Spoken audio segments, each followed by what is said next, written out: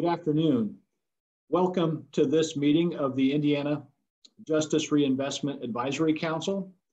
I want to start by thanking all of our council members for taking time out of your busy schedules to participate in this important meeting. My name is Chris Goff, and I've been designated by Chief Justice Loretta Rush to serve as the JRAC Chair. I'm very grateful for the opportunity to serve in this important role.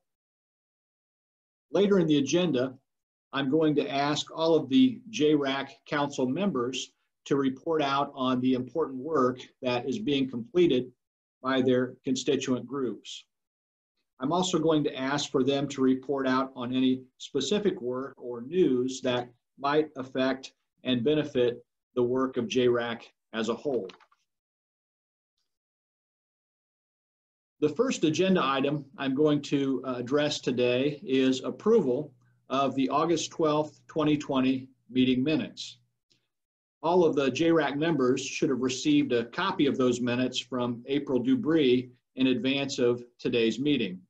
I'd ask first if there is any discussion concerning the meeting minutes from August 12th.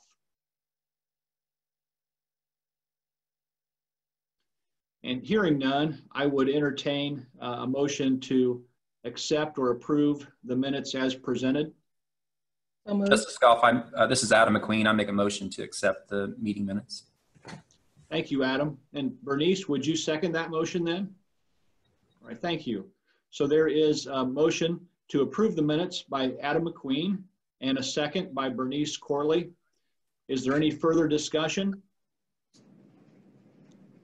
Hearing no call for discussion, all those in favor of approving the minutes as presented, please indicate by saying aye. Aye. Aye. Any opposed? Very well, thank you. The next agenda item is following up on something that we'd begun to discuss at an earlier meeting, and that is on a proposed mapping exercise of Indiana's mental health delivery system. And I'm going to ask Mary Kay Hudson, as the Executive Director of the Indiana Office of Court Services, to provide members an update on the proposed mapping exercise. Mary Kay? Yes, thank you, Justice Goff. Some of you may remember that at a previous meeting, there was a discussion about the Office of Court Services involvement with the National Center for State Courts, as well as a smaller group of individuals from Indiana who were exploring the possibility of doing a mapping of Indiana's behavioral health service delivery system. It's very similar to the sequential intercept model, taking a look at how justice-involved individuals can access behavioral health systems across every point in the system. So we engaged in that just a little bit, not quite a year ago, with the National Center for State Courts. There were a number of us from Indiana who went to a conference in Deadwood, South Dakota, to learn a little bit more about how we can examine our behavioral health service delivery system, as well as make improvements to it. So the individuals who were present at that meeting in Deadwood were Justice Goff, myself, Justin Faulkner from the Office of Judicial Administration, Senator Sandlin, Doug Hunsinger, Jay Chaudray, and Sheriff Brett Clark from Hendricks County.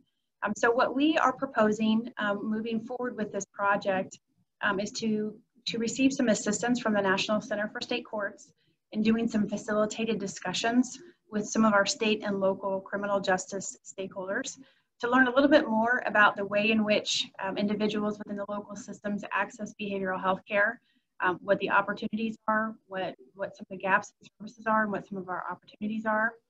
To really look at the system from top to bottom, both from a state perspective and from a local perspective. What we hope to gain from that is essentially a map of all of the behavioral health opportunities that justice-involved individuals have access to, but also to identify any gaps in services or any areas in which we can improve access to behavioral health treatment. So that could look in the form of legislation, it could be training and education, it could be technical assistance, and in many cases, it could be just providing local jurisdictions some support as they learn a little bit more about the behavioral health needs in their community and helping people connect individuals with resources.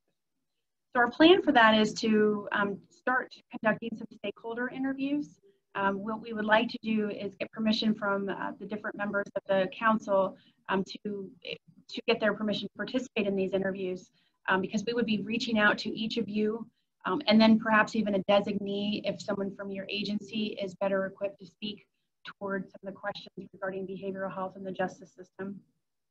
And then we would also propose talking with some local stakeholders about their experiences in their community about access to behavioral health care. From that, we would identify strengths, opportunities, challenges, as well as use it as an opportunity to educate various stakeholders about what may be available or what we could do to improve access to services. So we would propose starting this in October.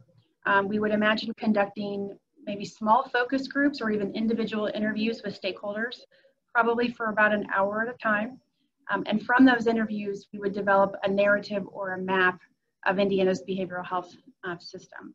And from that, again, we would develop a list of strengths, opportunities, challenges, and ways in which we can improve access to services. We think that this will complement the work of JRAC. We think that one component of it could be access to behavioral health care in jails, for example, behavioral health care for individuals who are on supervision. So we think it will go nicely with the initiatives of the Jail Overcrowding Task Force, the Pretrial and Bail Reform Report, and then of the future initiatives of the Justice Reinvestment Advisory Council with the evidence-based decision-making initiative. So Justice Goff, we would plan to kick that off next month, and for members who are willing to participate, you'll be receiving an invitation from me for probably about an hour-long interview, and then we'll go from there. I'm happy to answer any questions about the process. So I was going to invite questions. Thank you very much for that summary, Mary Kay. Are there any questions from any members of the council? Just a comment real quick, Jay Chaudhary, EMHA, that this does line up really well with our efforts to make the community mental health centers get more involved with the justice and jail diversion population. So there's some nice alignment here. Mary Kay, when do you expect that we would see results? Senator Talion, if we conduct interviews through the month of October, I would imagine we would have a report compiled by the end of the year. And certainly we can share information as we go with the council and keep people up to date. If so, for example, if there happened to be anything that we identified fairly quickly that could, legislative changes could help, we could share that information with the council and see if there's any opportunities there. Okay, just asking because, you know, we will have a bill deadline sometime, probably early December. So anything that you can get to the legislature before then would be good. Yes, ma'am. Thank you. This is Woody McNamara. It would be helpful if either Mary Kay, Jay, or even the Honorable Mark Spitzer were to come to testify on the 6th for the Corrections and Criminal Code Committee. We were supposed to have some mental health treatment conversation on this past Tuesday. A couple groups got confused. But if you want to come speak to what you're trying to accomplish there, I'd like, I think that would be a good opportunity. There's two ways you can testify. One's via a 7-minute video. The other would be coming in person to the State House and testifying there. But if the judge could testify on the pretrial risk that he's, you were the chair of that, correct, I believe? And then it's kind of the culmination of 1006 and the review of it, but mental health is a huge part of it. I do know a group from Evansville is coming up to speak to what their vision is for treatment of mental health on that day, but it would also be very important, I think, to hear it publicly in a interim study committee. If you can possibly do that, I would appreciate it. Representative McNamara, I will plan on doing that, and I can connect with Judge Spitzer and Jay about what information would be helpful. Mary Kay, I do have a jury trial scheduled for that day, so I don't know if there's something I can do ahead of time or coordinate that in some way but I wouldn't be available at that time because of my jury trial, but I'm certainly willing to help in any way that I can.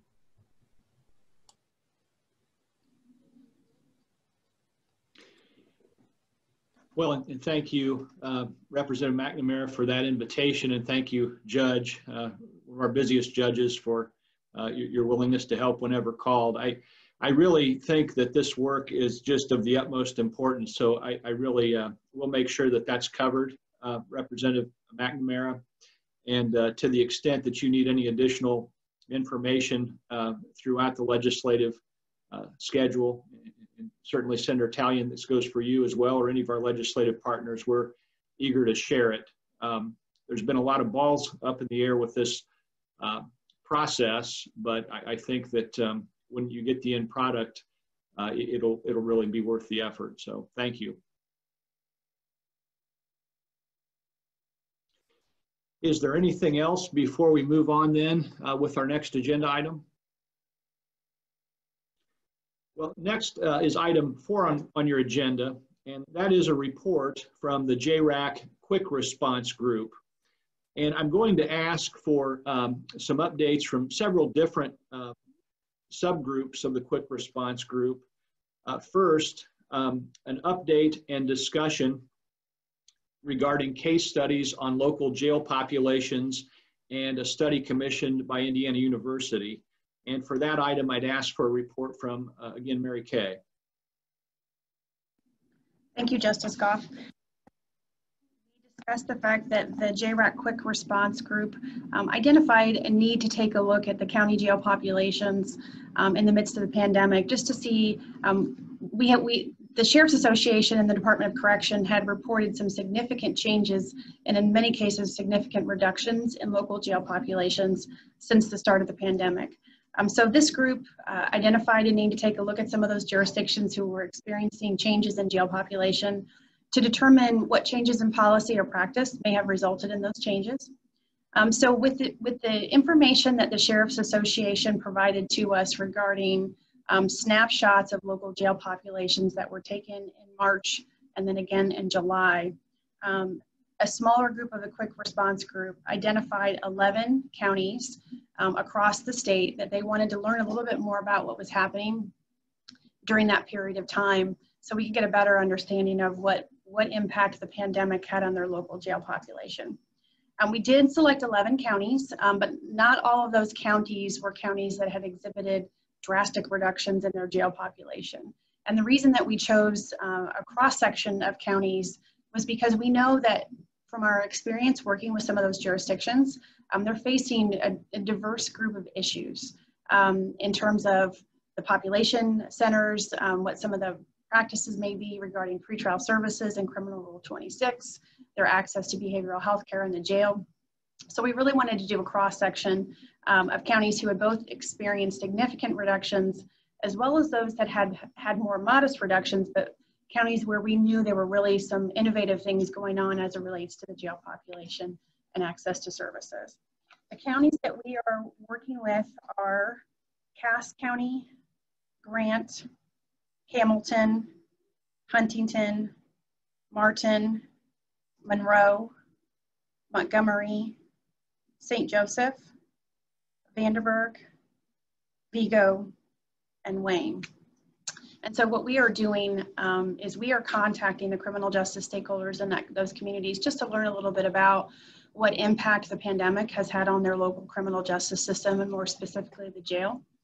And what we're learning is that there are a variety of things that have contributed to the local jail population changes, some of which may persist post-pandemic.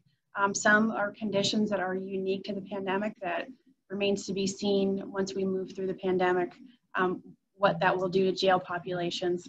What we do know is that the jail populations in many jurisdictions are beginning to rise again. So those are the conversations that we're having with the local stakeholders just to learn a little bit more about that.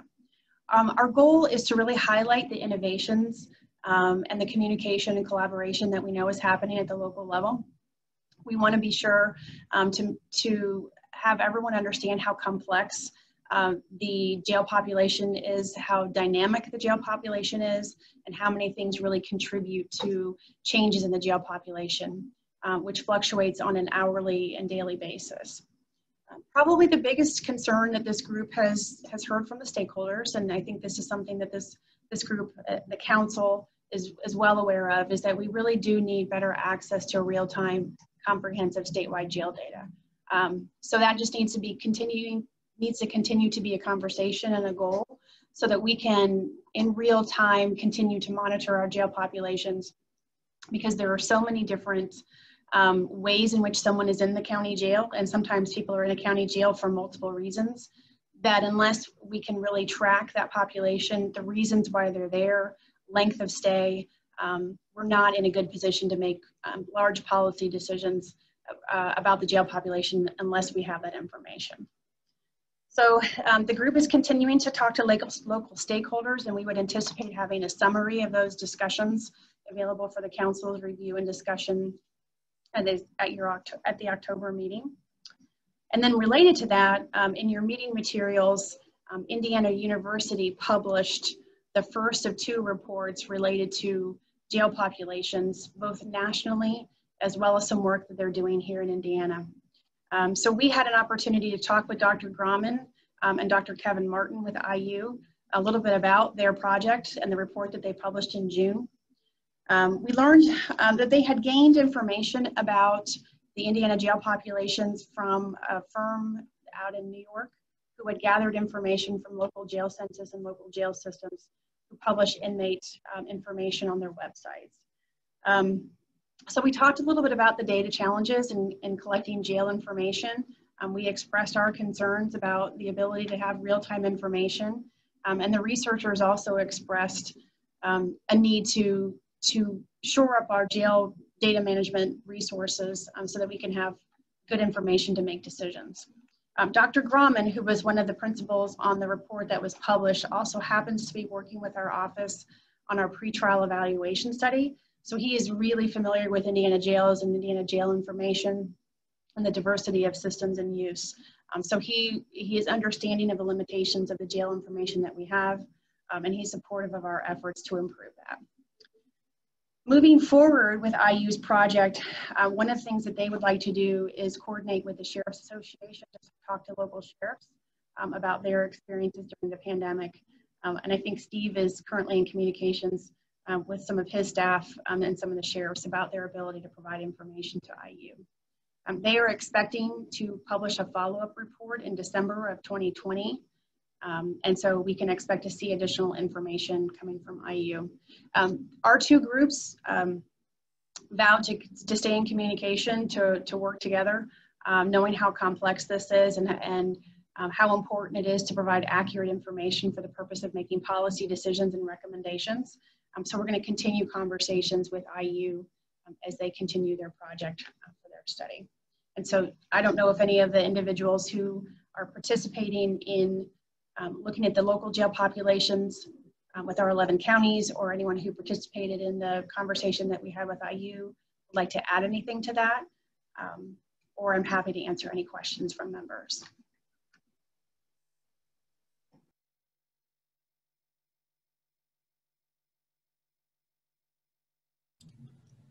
Mary Kay, the only thing I might just add would be that, yeah, I've been emailing and communicating with Dr. Grauman, and I think what we're going to do is, once we agree on, he's continually talking about 20 counties.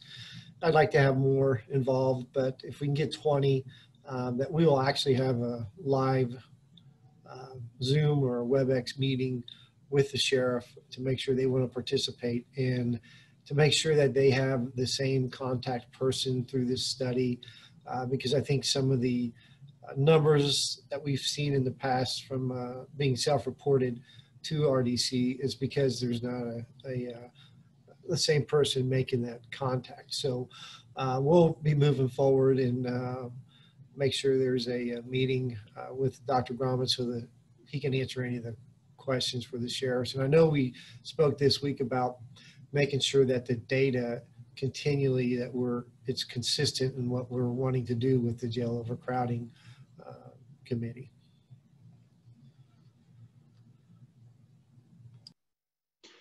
Steve and Mary Kay, I would be remiss if I didn't just take a moment to thank you and all of the members of this group who did just extraordinary work to help us capture just what went on over the past few months and allow us the best opportunity to learn and gain going forward. So all of your work is sincerely appreciated.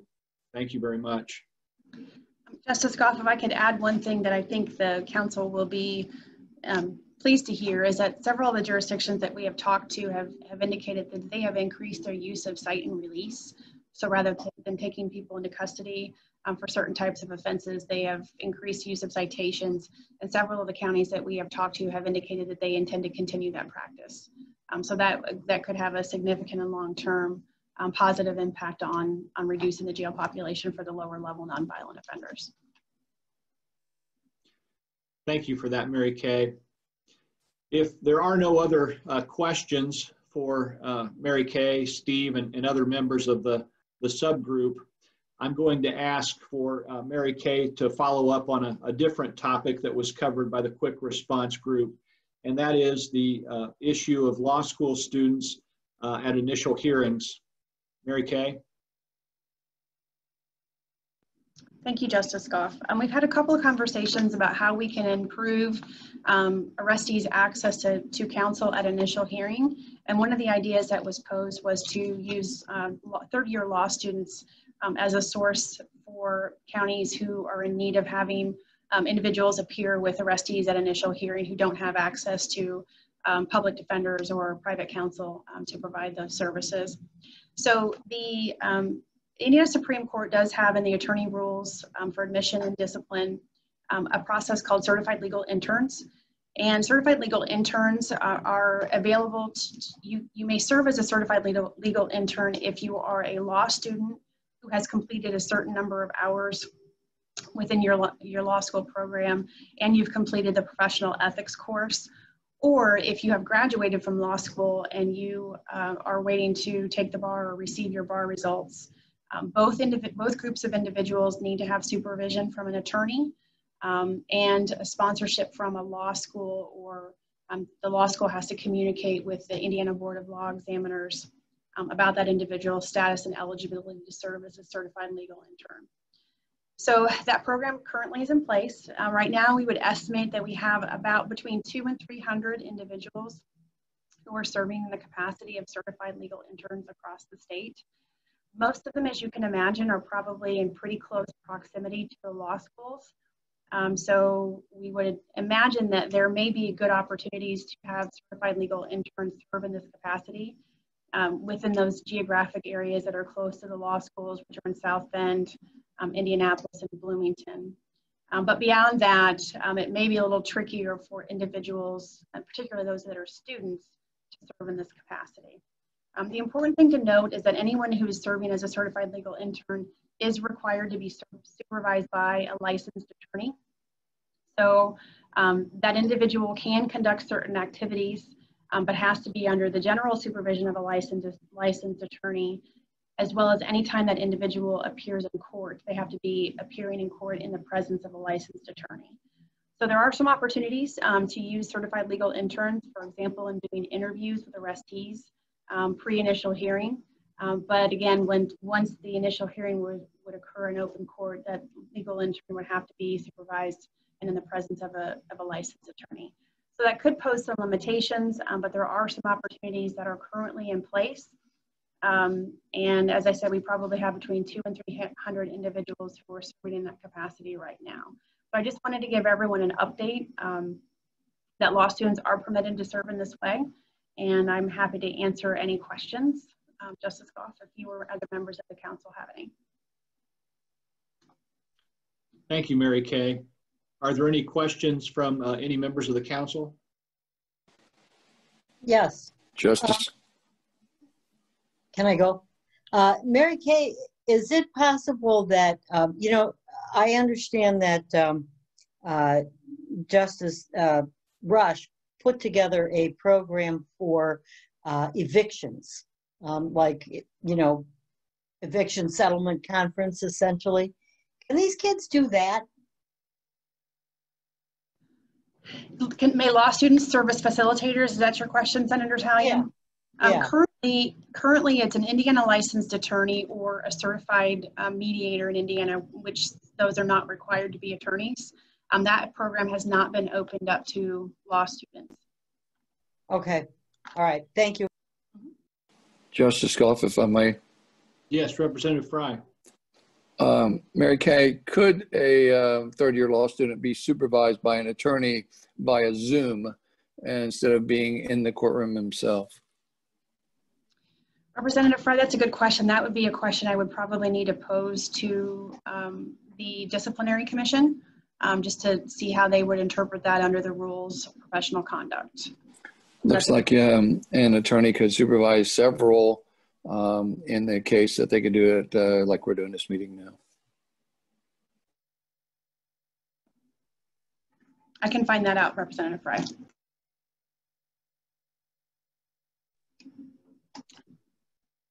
This is Representative Hatcher. I have a question. Yes, please, Representative Hatcher. Thank you. I was the director of the tax clinic at Boutwell Law School for a couple of years. And we were able to, and a lot of the tax work that we did was directly with the IRS. So we never went into tax court, but we were able to, I was the supervisor. I had maybe 15 students or so, and they were able to really learn and work through tax issues, you know, very well as third-year law students. Things like the eviction and just having someone there for their initial plea as a public defender, I would think that would be a very, not only hands-on opportunity for the third-year law students, but I mean, that's real life experience that they could take with them after they leave law school. So I hope there's a way that we can do it where the attorney may not have to necessarily be present in every courtroom for every initial hearing. And I was just wondering if there's a way that we could work with the Disciplinary Commission to see if there's some other way. I heard the suggestion through Zoom, but just as their supervising attorney, it was just my responsibility to review their files and talk to them about each case. But they were the ones directly on the phone with the IRS if I was present or not. So I was kind of hoping it could be more of that kind of situation than having to have an attorney present in every hearing with every law student. That may become difficult. Thank you for that, Representative Hatcher. You know, as Mary Kay reported on this, and I got a sort of a pre-report from her in advance of the meeting, there's clearly a lot of interest in this subject from members of the legislature. And I wonder, since I have representatives from the public defense community and also IPAC on the call, I have in my mind that the Certified Legal Intern program is fairly heavily utilized in many of the prosecutor, public defender offices in those cities that have close proximity to law schools. I think of Marion County in particular, where I know there are a lot of prosecutors who go through and actually try cases before they graduate. And I think that there are some public defenders who have some similar experiences in that office. Would it make any sense to ask those council members or their designees to perhaps reach out to some of their constituent members in some of those offices to, one, determine whether or not there would be a need for additional certified legal interns, and two, whether they might have any suggestions on any possible revisions that they think would need to be made to the current rules to allow for any increase in capacity if indeed they perceive a need. I don't know, didn't see exactly who came on for IPAC, but I did see Bernice and Mark. Would that be something that you might be willing to have a conversation between this meeting and perhaps the next? Absolutely, I'd be happy to, Justice. Thank you. Thank you. Justice Goff, this is Chris Naylor. Hi, Chris. Hi. Yes, we'd be glad to look into that. And I understand, you know, Marion County has a robust certified legal intern program, and also Monroe County and the counties contiguous to Monroe County utilize students from the law school. So we'll be happy to follow up. But on the topic of initial hearings, I just want all the members to know it. Through the Indiana Innovation Initiatives, I believe there's going to be a pilot program with respect to initial hearings on misdemeanors, whereby the state, through prosecutors, could discuss and enter into diversion agreements before the initial hearing happens. And so that through that process, we could dramatically reduce the number of initial hearings on misdemeanor cases by 15 to 20 to maybe even 25,000 cases annually. So I just wanted everyone to know that that's a positive development. And that's my understanding. It may be about a 4-county pilot program just to see how that would work. There would need to be a change to the rules of professional conduct to enable this interaction before initial hearing, but that's a really positive development on these misdemeanor cases.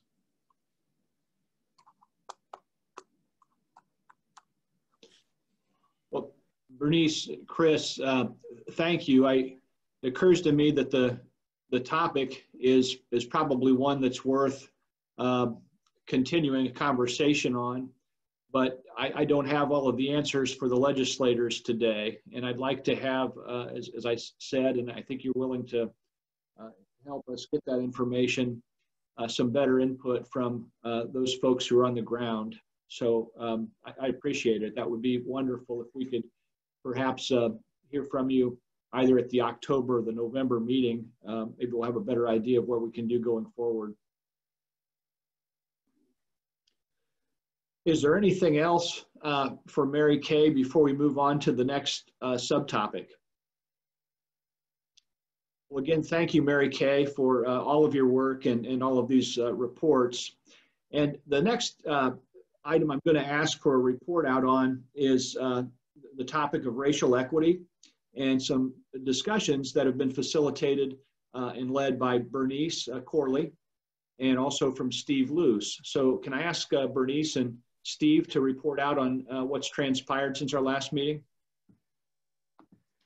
Absolutely. Steve, would you like to report out or would you like me to?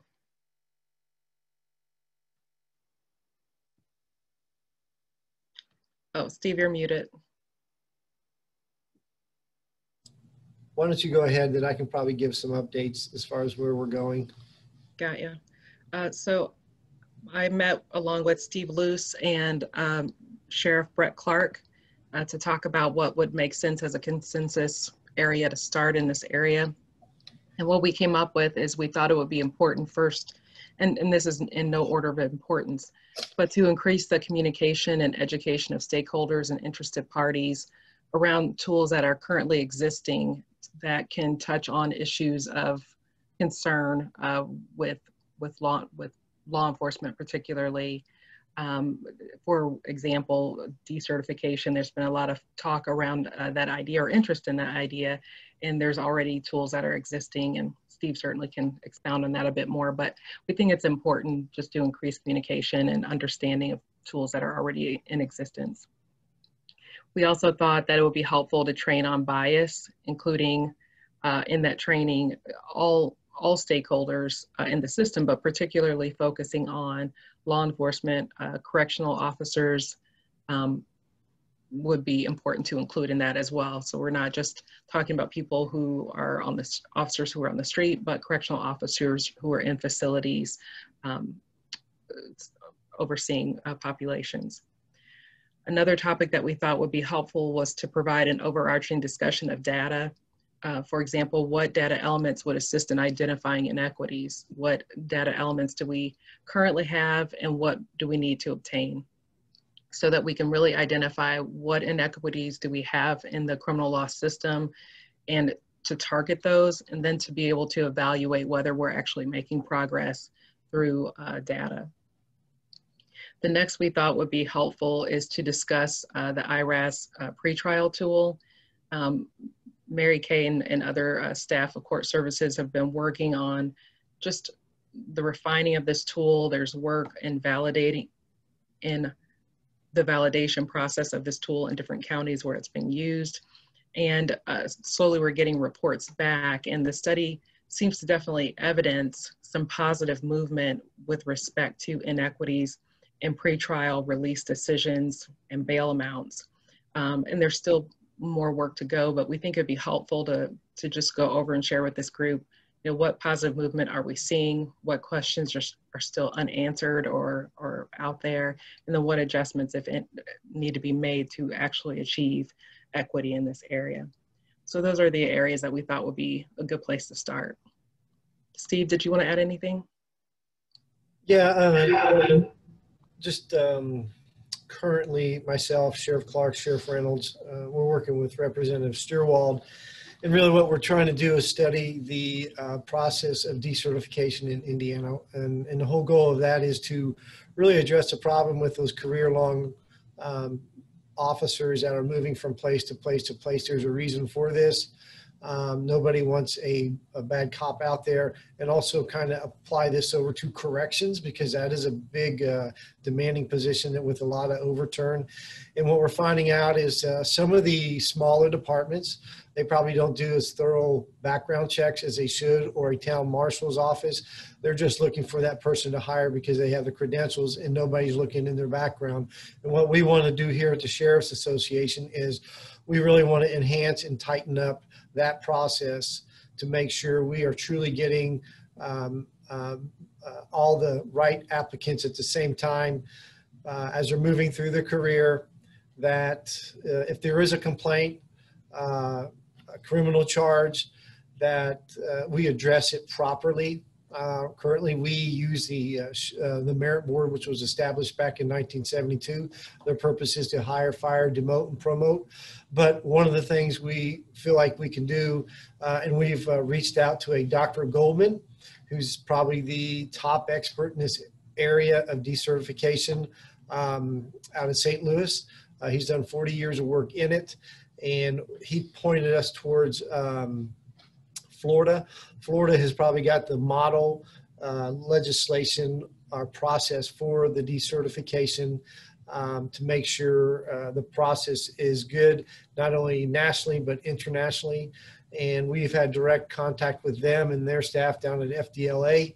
Got a lot of great information. One of the things that we would like to really push for is, you know, to make sure there's a disposition, whether it's a complaint, criminal charge, moral, ethical, anything like that that requires an investigation. Currently, right now, sometimes an officer may resign before that investigation is complete. But what we want to do, as Florida is doing, is make sure there is a disposition, whether they resign or not, or charges are filed with that complaint, charge, or ethical or moral or interpretude, anything you can think of, that there's always a final disposition. And that record would follow that person through the National Decertification Index, which is one of the tools we spoke of to Bernice in the Black Caucus that is actually out there. That that's where our post, which is the Law Enforcement Academy, they do decertifications, and that information is filled into that NDI software, which again is accessible to all police agencies, sheriffs. But more or less, this, what I'm talking about is really creating a good piece of legislation that really helps us to be very transparent with everything that happens through career of an officer. At the same time, address current training. Me personally, we're going to be looking into that with a couple of sheriffs, and we've also got the Director Horty from the Law Enforcement Board engaged already. Excuse me. Simply because it's time for him to be a part of the talk. We basically did a lot of the heavy lifting to bring it to him. In our meeting, we've got full support. Now we got to talk with the board themselves, but I think the end product when we're done is going to be very good for Indiana. You'll see a model as we'll lead the nation in a lot of this stuff. Well, Bernice and Steve, I want to express my appreciation again to both of you for really leading the effort in these discussions and moving the ball forward in this important work. before we move to the next agenda item, are there any questions from council members for either Bernice or Steve? Yes, I have a question. Steve, you mentioned that currently some of this, some of this officer discipline is run through merit boards. I've been attorney for police and fire merit boards for over 20 years. We don't really, do you know how many like police merit boards we actually have in the state of Indiana? I mean, there aren't that many. Well, I can speak on behalf of the sheriffs. There's 92 simply because part of their job is also the pension, and there's 92 pension plans out there that are, can't think of the name of the exact name. The sheriffs, yeah, right. Yeah, but there are 92 merit boards under the sheriffs, yes. Oh, every county. But do you have any idea how that works with cities and towns? Yeah, it's kind of a combination because I used to be a city police officer. If you're probably incorporated town that you have a board of works that you may have a police commission actually named. Then you also have towns that may have a board of works that hires and fires. So, you're going to have probably a small list of how municipalities do things and whether they're based on being incorporated or not incorporated, but they should all have that in place. But speaking specifically on the sheriffs, every county has a merit board of 5 members. Thank you. Yep.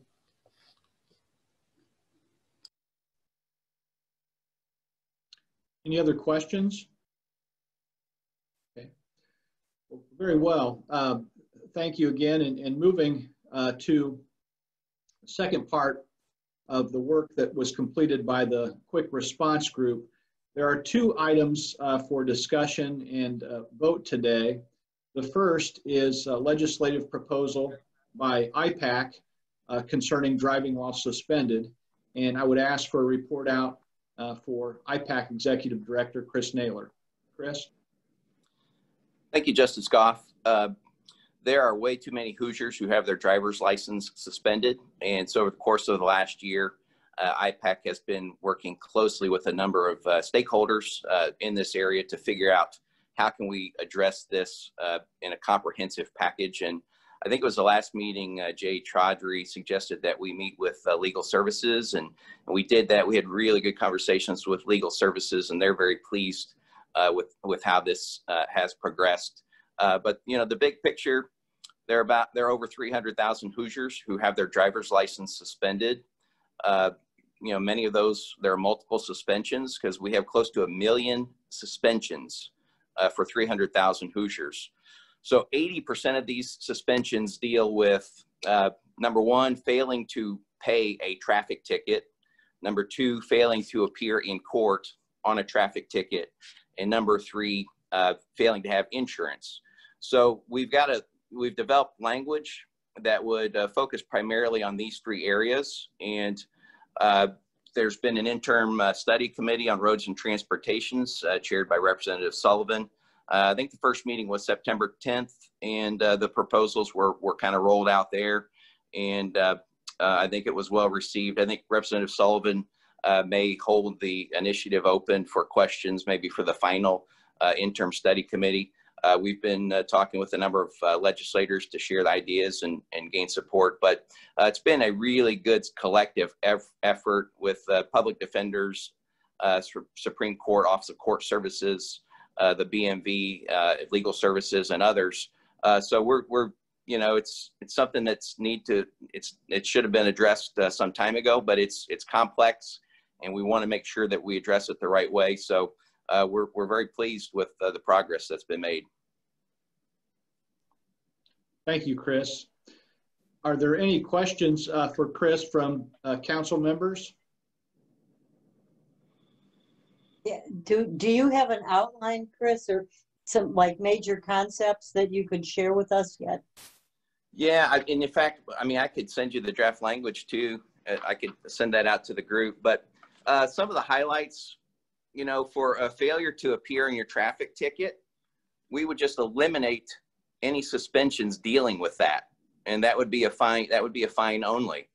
For failing to pay a traffic ticket, there would be like a 30-day grace period after notice is made to give that person the opportunity to pay before suspension kicks in. On the insurance piece, you know, if we want to provide that once someone shows that they have insurance, that the suspension can be removed at that time. And on all these issues, there's suspensions stacked on suspensions, which creates this impossible hurdle. So we want to remove that, because once we reduce these suspensions for the failure to pay a ticket, failure to show up in court on your traffic ticket, that will reduce the number of misdemeanors, because that's, you know, what I've talked about aren't criminal offenses. It's after you get the suspension and you drive, that's when the misdemeanor offense comes in. And in 2019, this driving while suspended was the #1 criminal charge filed in the state, unfortunately, about 26,000. So we think that number will come down dramatically, and will help people be able to get to work, you know, be able to take kids to daycare or school, be able to go to the grocery store without looking over their shoulder, wondering whether or not they're going to get stopped with a suspended license. So again, it's very technical, but I'm happy to send the draft language out to the group. Thank you, Chris. Without having the specific language, would it make sense then that we table the further discussion until next month so that we could ask for some expression of support if that's indeed what you'd like to have from the group? Would that make sense? I think that makes complete sense. Okay. Yes. This is Randy Fry. Chris, I would really like to work on this. We've been having some of the similar conversations, as well as I'm on the Roads and Transportation Committee, and I heard the testimony. The only thing I would caution the group is sessions coming like a freight train, and we have to get legislation out there to LSA to draft it. So I suppose we can wait till October, but the longer you wait, the harder it is to get it drafted properly, and the harder it is to get it passed during session. But I would love to be a part of the discussions. Thank you, Representative Fry. Thank you. Well, I know that when we discussed this last meeting, there was general consensus that this was a good idea, and I think that you'll have some support. But yeah, we'd appreciate, Chris, if we could get the language in advance of the next meeting and hopefully move this project along. Are there any further questions for Chris before we move on to the next item? Well, next on the agenda is proposed amendments to Indiana Code 3533-8, 3.8 by Senator Talion. Senator?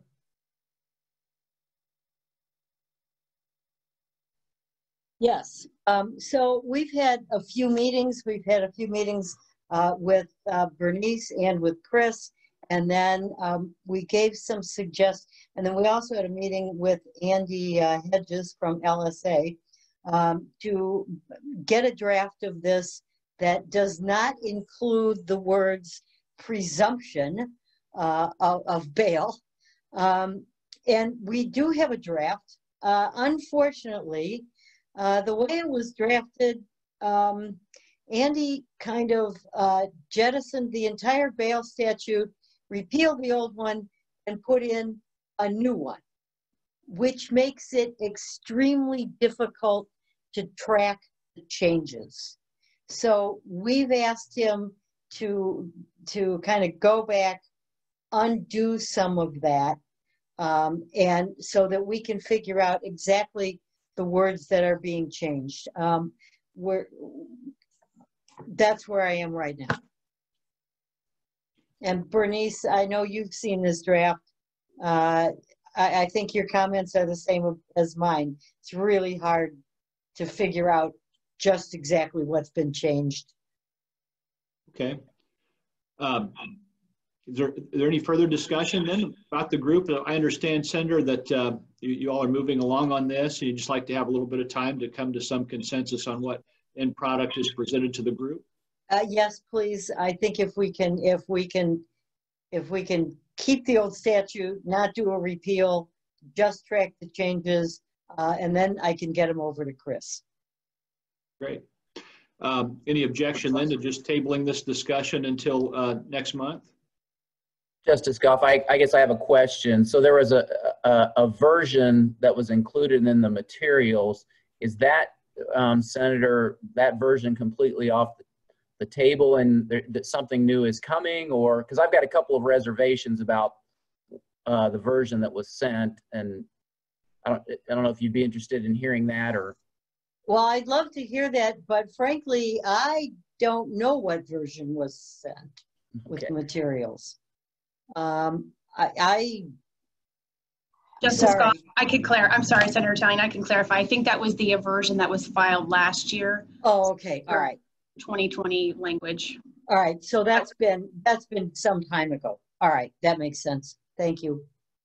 Yeah, I'd love to hear your issues with that and see if they're the same ones that Chris had. Well, I think the one thing is I know there's some reference to a preponderance of the evidence standard in and in other bail statutes we have a clear and convincing evidence standard. So it appears to me to be a different standard for misdemeanors than for, if that's what I think that's very confusing to practitioners. The other thing is, and I think where we're going with this is to have more misdemeanors presumptively released. Is that, I think, where the objective of the legislation? That's the objective of the legislation, but I'm not allowed to use that word. Okay. So with the language from the prior version, it seemed to contemplate a hearing and then a decision that was made after that to, whether if you're going to hold them or not. And I think that I didn't understand how that would work in the real world, because most misdemeanor offenses are warrantless arrests. And so releases typically occur on warrantless arrest based on a bail schedule. Bond is set usually, either they're bailing out or somebody's calling a judge at some point in the process and asking for a finding of probable cause and a finding of a bail. A lot of those don't find their way to a hearing until further on in the process. So I don't know that that's going to get us where we're trying to go. And I don't have a suggestion in terms of where to go. I know a lot of jurisdictions have gone to a recognizance release of misdemeanors based upon classes of charges, or some even, I think, all misdemeanors. But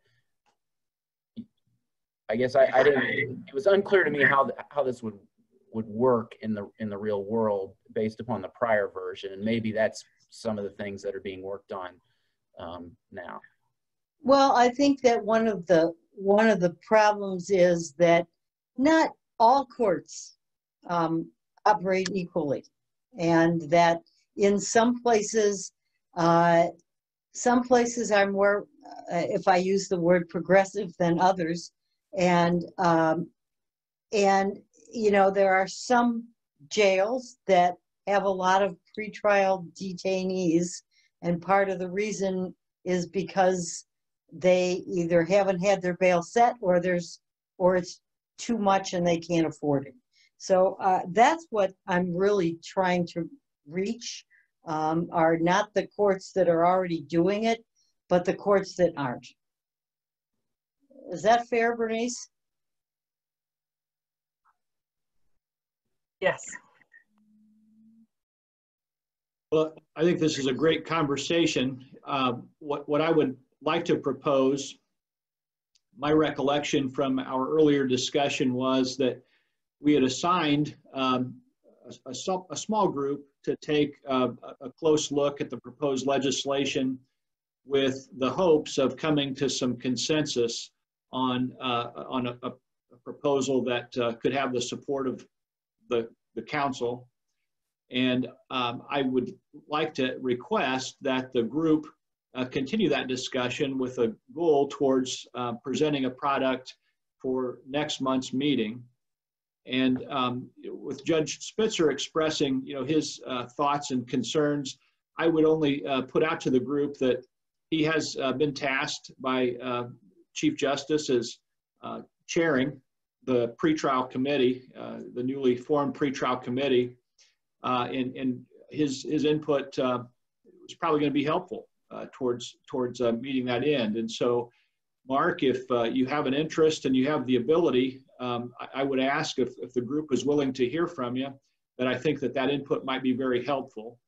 And if if we can offer any assistance in staffing, you'll have it. But the goal, of course, is to come forward with some language that everyone is as comfortable with as they can be, and then we can make a decision as a group as to whether or not we can support the proposal going forward. So okay. All right. Yeah, that's great. And do we have a date for October? We do. Yeah, the meeting in October will take place on October 28th from 1 to 3. Okay. All right. So we'll get together before then, and Judge Spitzer will contact you to be a part of that. And I will get you also a draft as soon as I get it back. I'd love to be in the loop.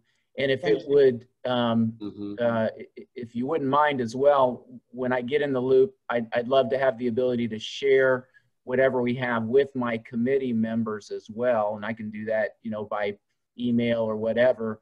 The committee is made up of a lot of practitioners, and so they will have some insights that I might not have as well. And so if I could do that too, Senator, I'd love to help in the process. All right, great, thank you. Thank you all. I'm going to move on then to the next agenda item. I've gotten some messages from April as to time commitments by council members, and there was a request for a first report out to go a little bit out of order. And so I'm going to grant that request and ask if we could have, excuse me, no. Well, let me just put this first. The item I got earlier was a request for Steve Luce needing to get off the call. So Steve, if that's still the case, I guess I would call you in advance of the next agenda item. Do you need to get off at 2:30? If that's the case, please feel free to make your report out now before we hear about the budget. Okay, thank you, Justice Goff. A couple of things I'll report on is I think everybody wants to know about the jail data project. It is moving along. The RFP has been issued. The questions are out there. They're getting responses back. I do believe at the end of October to early November, a vendor will be picked. So that's going to be exciting. And one thing I keep telling everybody, and I might be repeating myself, but this is going to be all 92 JMS systems coming to a hub in the state of Indiana.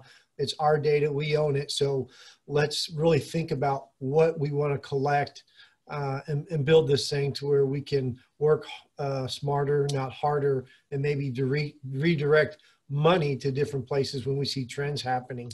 So hopefully that thing will be complete within 2 years. And I asked for that timeline simply because that's when new sheriffs come in. So it'd be nice to have that already operating, and some sheriffs understand the importance of having that. So the IU jail study will continue with that.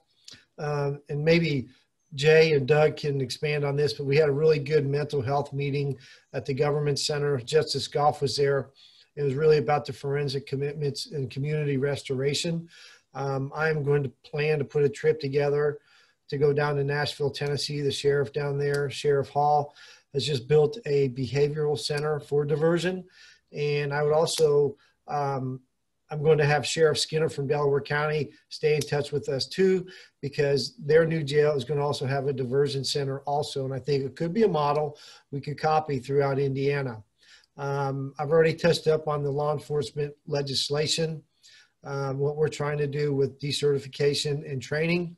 One thing I would ask Department of Corrections to keep in mind, because 2020 has been really up and down with our DOC numbers.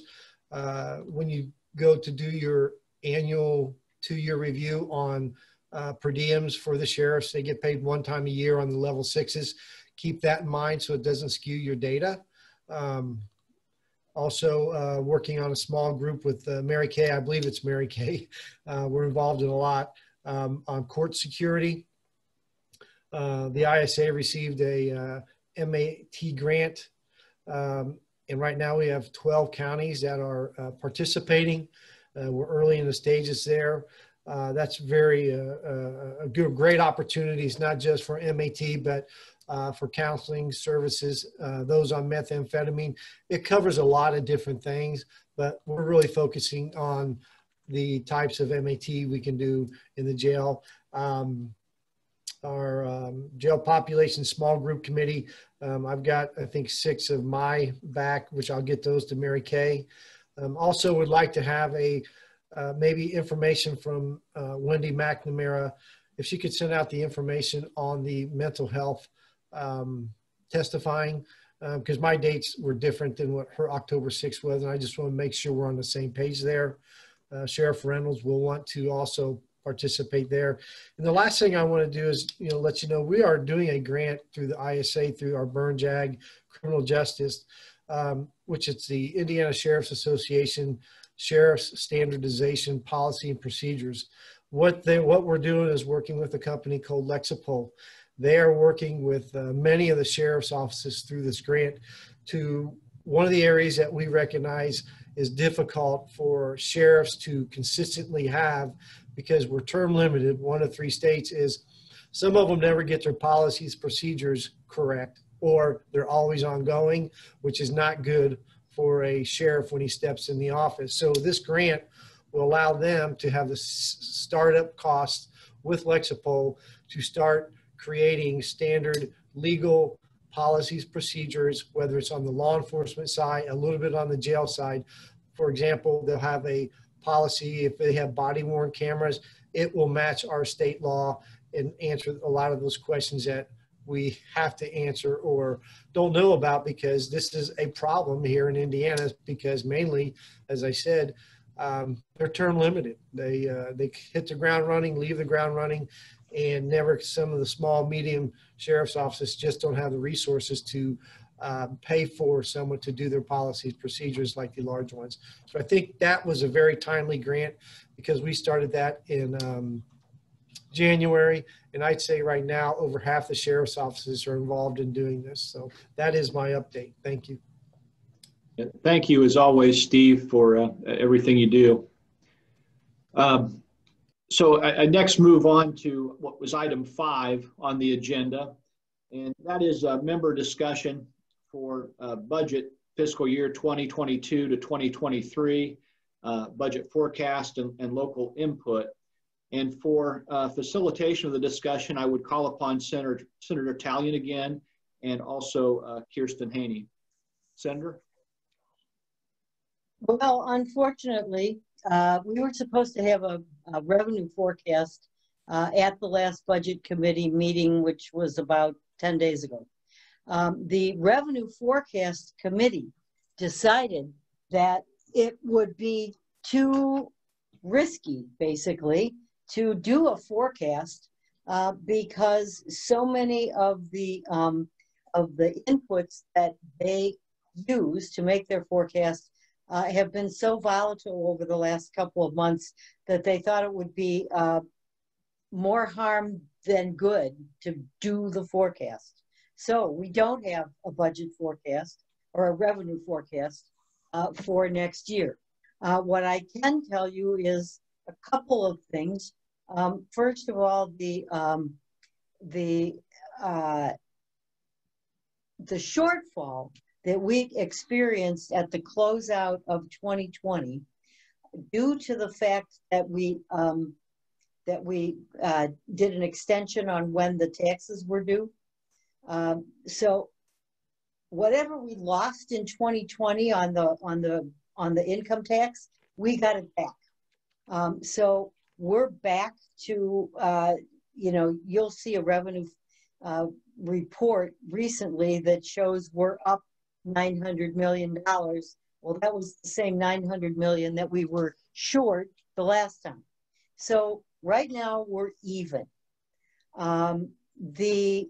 Another thing that we found out is that there may be some federal guidance that allows money to be used from CARES money for law enforcement, sheriffs, police, first responders of all kinds, that may put some money back into the system.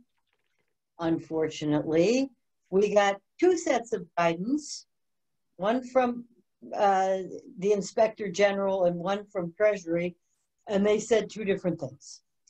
So we don't have an answer on that, but if we have an answer if we get the answer that we're expecting, we may be able to put about $500 to $600 million into the budget for law enforcement and first responder related activities. And I would assume that would also include some of the court activities that we've got going with, like the eviction settlement conference. That's about all I have that I know. Everything else that I have is just a guess. So just to build on that, we did receive updated guidance from Office of Inspector General and Treasury, and they're very much married, unlike they were before. So legal staff are currently going through all of that, but I don't want to give an official answer, but it does look like it's hopeful to get the public safety salaries reimbursed through the CRF funds. Well, that's great news. Yeah, that's huge news. So we're still working through that. Again, guidance to come. It's my understanding it is just public safety salaries, but again, we're still going through the guidance. So there might be some more lenience on how that can be applied to different salaries that aren't just public safety.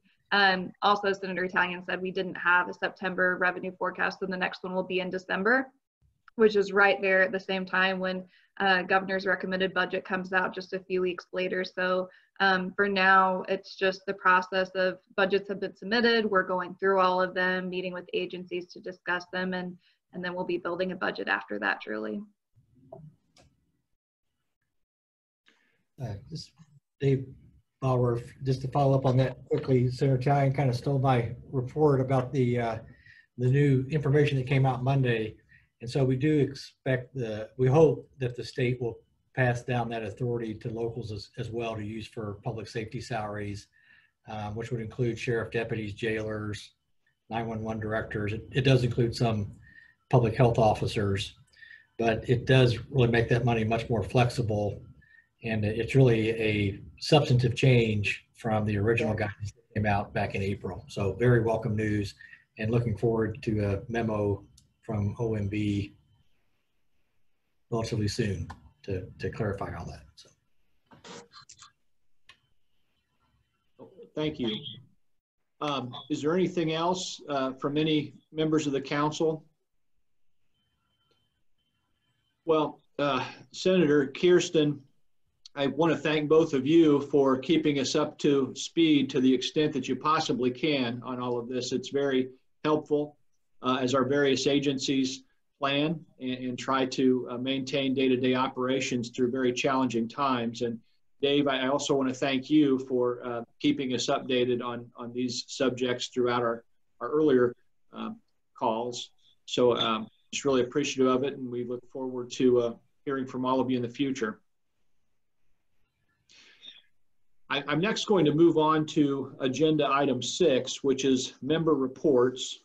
And for our first report, I'm going to call on Adam McQueen for a report from the Probation Officers Professional Association of Indiana. Adam? Thank you, Justice Goff. Just very briefly, the Probation Officers Professional Association of Indiana is fresh off the heels of a training where we were able to provide 6 evidence-based training hours to almost 450 community supervision officers across the state. And that continues to be our focus, to seek out opportunities to continue to provide those training opportunities. And that's all I have, Justice. Thank you, Adam. I next call on Ralph Watson, permanent designee for Ward Byers, to give a report out on behalf of the Association of Community Corrections Act Counties. Ralph. Thank you, Justice Goff. As Adam said, our association is also looking for ways in which we can provide some training opportunities to our staff, to our various counties through electronically, since we were unable to have our large fall conference that we have for county statewide. And the other information, the other activity that we have is the end of our calendar year, 2020 calendar year, and is approaching with and the grant period is for 2020. So we're anxiously awaiting the IDOC announcement for the calendar year 2021 annual grant awards. And I know that's something that there's been a lot of discussion among our association members. And that's the report I have. Thank you, Ralph. We might hear a little bit about that at this meeting. For our next report, I would call on Devin McDonald for a report out on behalf of the Criminal Justice Institute. Devin? Thank you, Justice Goff. I don't really have much. As Steve Luce alluded to earlier, we're continuing to work on the data project and the victim notification project. It is moving along, and we're nearing the end and getting to where we're going to be awarding those contracts, like he said. Also, related to the COVID front, we've had several applications. I think we're nearing 20 or so applications now for COVID relief to the counties for a lot of public safety related issues, courthouse issues, jail, PPE, things like that. So it'll be pretty interesting once this comes to an end to find out really how all this, if we can get some information on how all these funds are being used from a public safety perspective. I think that'd be good information moving forward that we may be able to use to develop some policy and maybe some best practices. So beyond that, it's starting work on our annual criminal code report, which will be due in collaboration with this committee, JRAC committee as well, on December 1st. So starting work on that, making data requests, and putting some virtual focus groups together for that as well. But other than that, that's about all I have for right now. Thank you. Thank you for that report, Devin. Next call again on Mary Kay Hudson for a report out on behalf of the Office of Judicial Administration. Mary Kay. Thank you, Justice Goff. Our staff continues to work with local jurisdictions in certifying the pretrial services programs and the problem-solving courts. We are hosting the Juvenile Detention Alternatives Initiative's Intersite Conference coming up this first week of October. And we are going to be working with some new counties on JDAI, including Lawrence County, who is going to be fully implementing the JDAI principles. So we're really excited about that.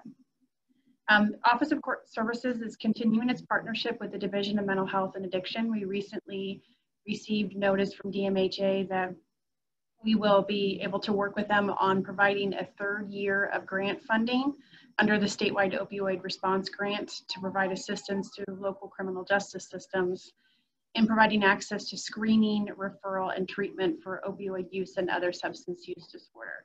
So this will be year 3 of each county being eligible for $60,000 to implement screening, referral, and treatment services across decision points in the criminal justice systems. We're very grateful to Jay and his team at DMHA for allowing us to work with them on this. We just awarded our second round of grants under that funding with our partnership with DMHA. And counties are using those funds for service and referral in jails. They're using them for pretrial services and other interventions across the system. So it's been able to bring some resources to the communities that would have otherwise not been available. So we're very grateful for that. And then I need to provide one clarification. Senator Tallien, you asked if the landlord-tenant settlement conferences were able to be facilitated by law students. And Michelle Goodman reminded me that we are working with the Notre Dame Law School Clinic with Professor Judith Fox. And we'll be working with her to be able to provide supervision for law students to serve in that capacity and that'll be up and running and available in the near future. And that is all my report, Justice Goff. Thank you, Mary Kay. I next call on Chris Blessinger, permanent designee of Commissioner Rob Carter, for a report out from the Indiana Department of Corrections. Chris? Thank you, Justice Goff. So yeah, I am going to share some information today regarding the community corrections grants. So I know that it has took a little bit longer than normal, but as you know, with the circumstances and you know, questions centered around the budgets and just due to the challenging time that we're in, we were just able to just kind of figure things out this week. So for the community corrections grants, for the first 6 months of January through June of 2021, we will do a contract extension for those 6 months. So community corrections staff will be reaching out to the counties and agencies to just do a 6-month extension on the current contract that you guys, that the agencies have, and just continue with operations. Within the next couple weeks, you know, our staff, community corrections staff, will be reaching out to the agencies and different counties with, you know, specific instructions on what will need to be done. And we know and understand that we need to get to work on the contract extensions quickly so that, you know, the advisory boards can get those and get signatures. We understand the urgency, you know, and how that can sometimes take a little bit of time. So we will definitely get to working on that. If the counties have any kind of specific questions, they can work directly with us. Please feel free to reach out, you know, and we thank everybody for being patient on that.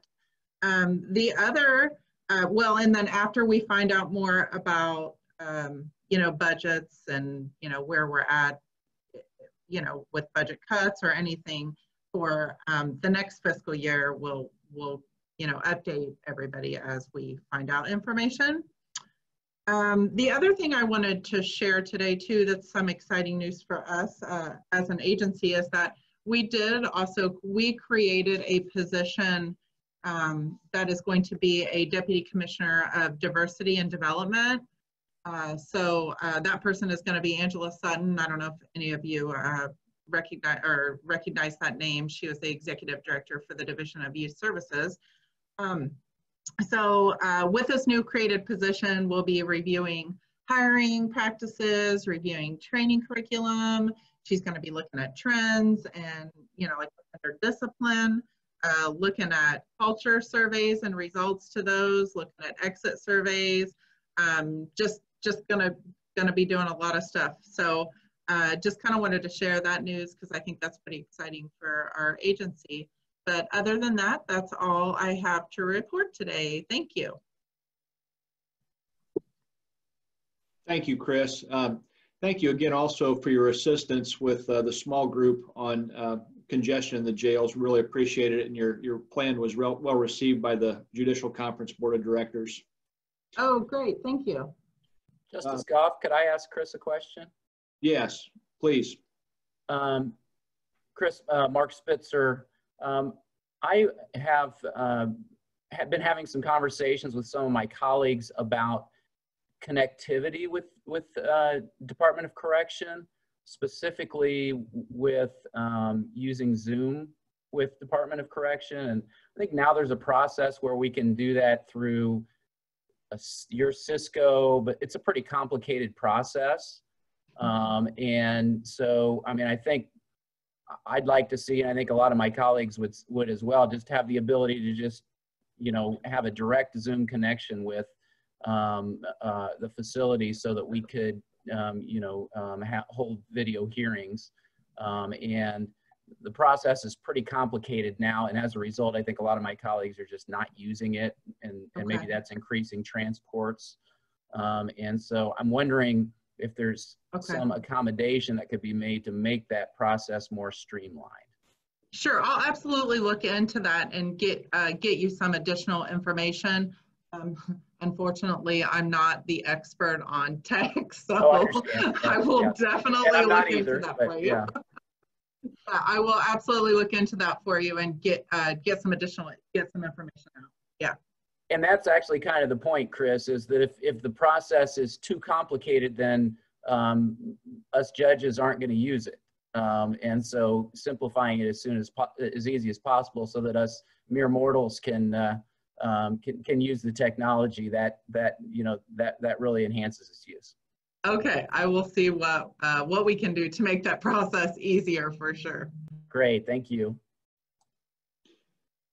Chris, just to follow up on that, if we have a follow-up meeting to that small group, I'd be happy to take whatever information you have and make sure it gets out to the trial bench. For all of the council members, I would just tell you, one of the things I value about this format is we're able to share and report out on the work of the agencies that we all represent. And the Supreme Court provided Zoom licenses to basically all of the trial courts, and did so in an effort to continue operations throughout the pandemic. And so that format is really the format that our trial bench has become very familiar with, and the ability to communicate that way among our justice partners would probably be something that would be helpful and would increase efficiency. So thank you. I next call for a report out from Jay Chaudhry on behalf of the Division of Mental Health and Addiction. Jay, are you able to hear me? Yes, Justice Goff, I can hear you. I'm driving, so. I knew you were, so thank you. Please. Yeah, absolutely. So not a whole lot to report here other than the Recovery Works report is on track and should be ready at some point in October. Our evaluator was able to, I think, figure out some of it. I don't quite understand that whole world, but I think he was able to figure out some, I'm just gonna call it magic, to be able to more accurately get a picture of what recidivism means. Not just return to jail, but actually like any kind of arrest data as well. And so I think it should paint a much more accurate picture of the effect Recovery Works is having on recidivism. So we're excited about that. And so stay tuned, and we'll share that when it's appropriate. The only other thing I would add is just to echo what Steve Luce said about the meeting we had with everybody, Justice Goff and Doug and all the sheriffs. I thought it was just a great open and collaborative dialogue, and so we're looking forward to building on that. That's all I have. Thank you, Jay. Appreciate it. Next, I'd call for a report out from Chris Naylor on behalf of the Indiana Prosecuting Attorneys Council. Thank you, Justice Goff. This is interim study season, and a couple of weeks ago, the Courts and Criminal Code Interim Study Committee, chaired by Representative McNamara, had a topic on pretrial, and a couple of things from that meeting. Judge Dekoff and Troy Hatfield, both from Monroe County, did a good job of talking about pretrial from the local perspective, and they had some important data to share. I also testified and just talked about a broad overview of Criminal Rule 26 and pretrial, kind of the history, but I also took the opportunity to make a pitch for some initiatives that JRAC has supported, highlighting the importance of pretrial officers, the importance of expanding technical assistance on evidence-based decision-making in general, and then also the importance of the pilot program providing money for Recovery Works money for misdemeanor offenses. So just wanted to report back to the group on that. Jury trials have picked up. Some counties have been quicker to transition than others, but from what we've heard, I haven't heard of any COVID spread as a result of jury trials. Tippecanoe County in particular has been very active with, I think, 12 jury trials as of a couple of weeks ago. But again, not all counties are back to their normal trial schedule. One negative has been just more no-shows by the jury pool than normal, and I guess that's to be expected. But overall, it sounds like jury trials have been held in a safe manner. Finally, just this week, IPAC sponsored some training by Doug Marlowe, who is in the leadership of the National Association of Court Professionals. And we were able to do this through funding from DMHA. So we're appreciative of that funding from DMHA. But it was multidisciplinary training focused on the impact of addiction on the human brain, how to best treat addiction, and how to best use medication-assisted treatment in the justice system. Also included topics of criminogenic risk and substance use disorder. Also the issue of women with children and pregnant women and substance use disorder. So a really valuable training. And again, we appreciate the funding opportunity from DMHA. Thank you for that report, Chris. I next call in on Bernice Corley for a report out on behalf of the Public Defender Council. Bernice?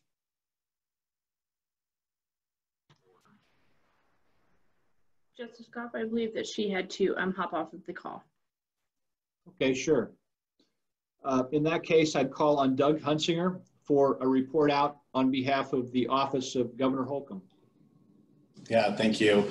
As Steve mentioned, we had a really productive meeting with the Sheriff's Association, and I want to thank Justice Goff for attending that meeting and talking about some of the long-term plans that this group is working on.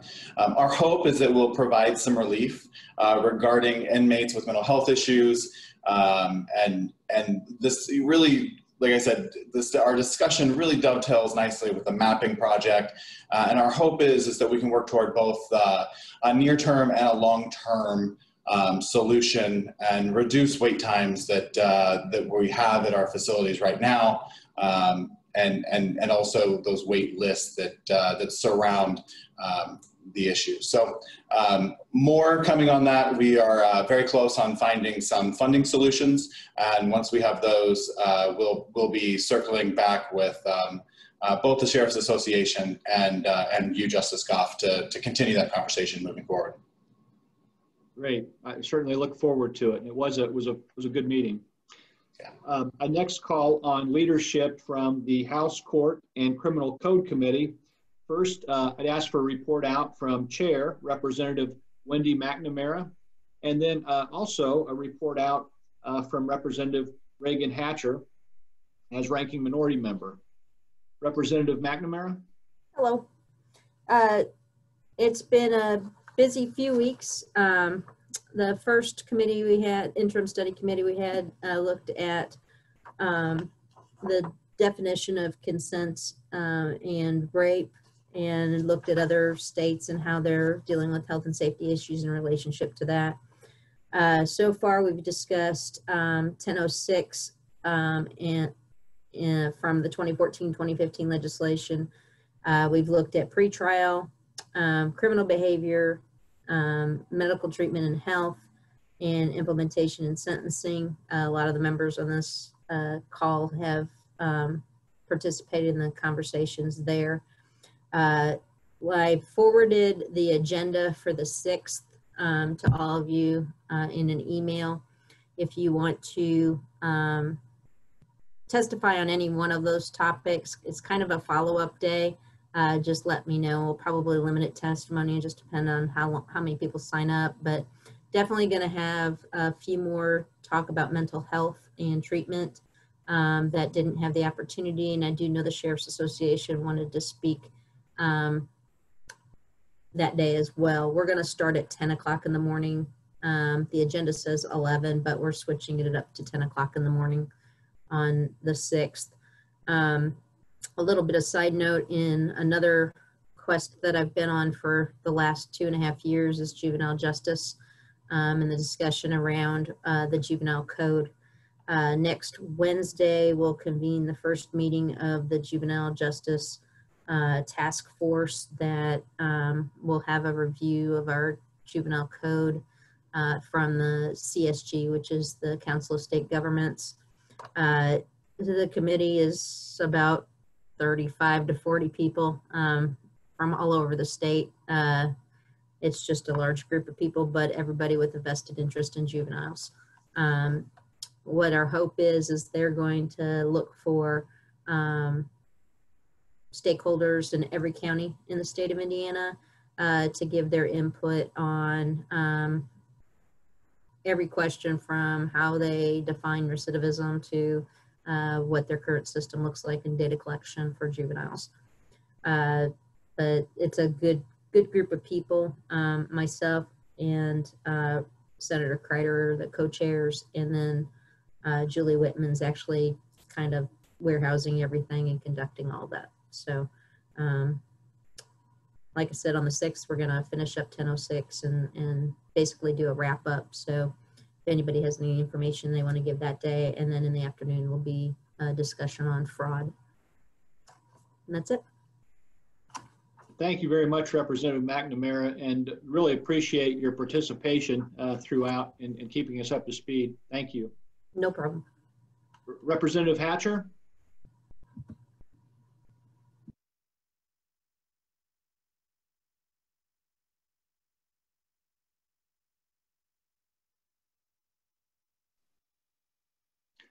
April, did we lose Representative Hatcher? I was reviewing the list and it looks like she may have had to hop off as well. Okay, thank you. In that case, I would next call for a report out from the Senate Corrections and Criminal Law Committee. I'd first ask for a report out from Senator Young if he's on the call. And if he's not, I would ask for a report out from Senator Talion as the ranking minority member.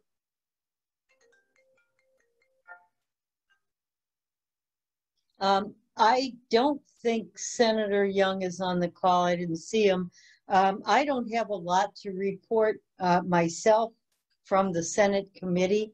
I have been attending Representative McNamara's meetings, so I expect that, you know, we will do whatever that group recommends.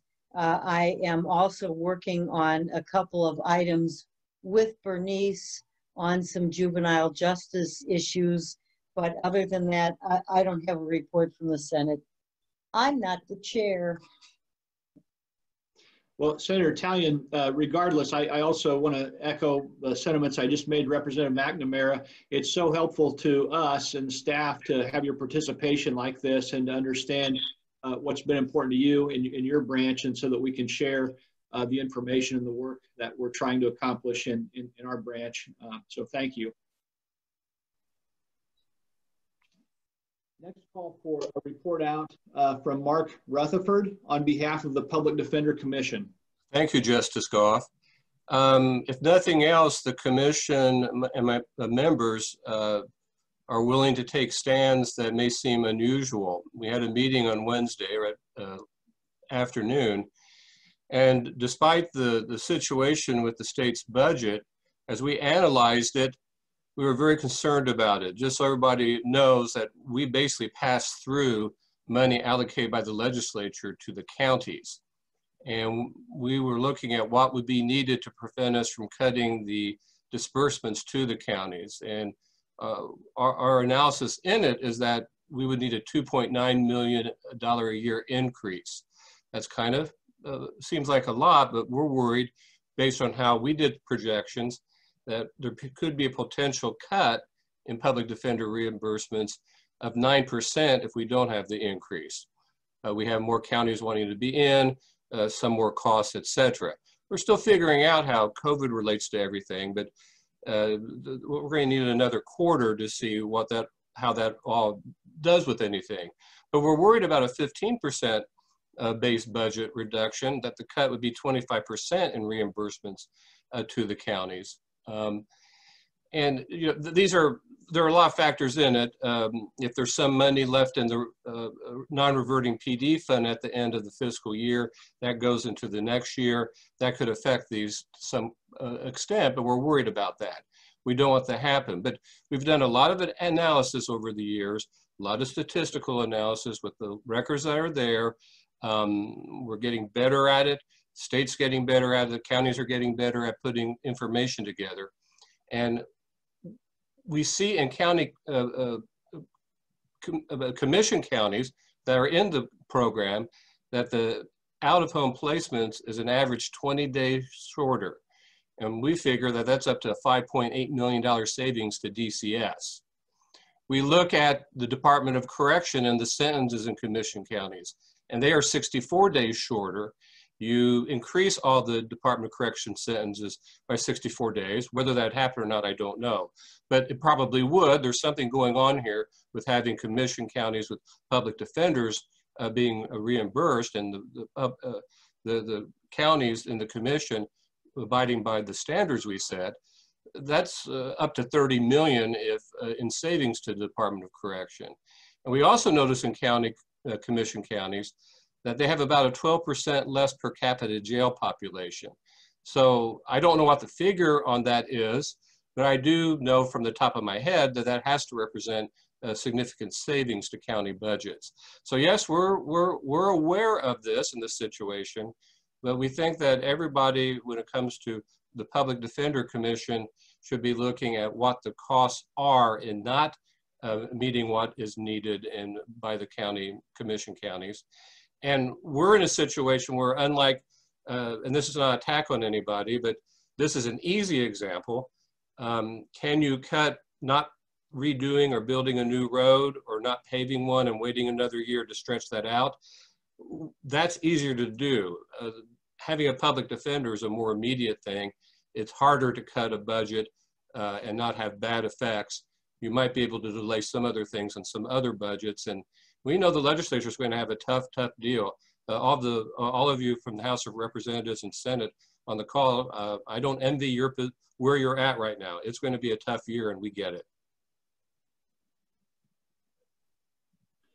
Mark, I always appreciate hearing from you and the benefits to those counties that participate in the system. Next, ask for a report out from Judge Spitzer again on behalf of the Indiana Judges Association. We did meet virtually earlier in the month, and really two primary things other than sort of the inside baseball stuff that associations typically do. Resuming court operations, and so communications and resources related to making sure that the courts are doing the business that comes before them, and a lot of times that's in a different way than we did before. And so sharing information, how to creatively do that has been one of the focus. And the other, of course, is as we start getting into legislation season, just to keep an eye on legislation that's bubbling up and might be addressed in the future. So that's really what our focus has been. Thank you, Judge. I'd next call for a report out from David Bottorff on behalf of the Indiana Association of Counties. Dave?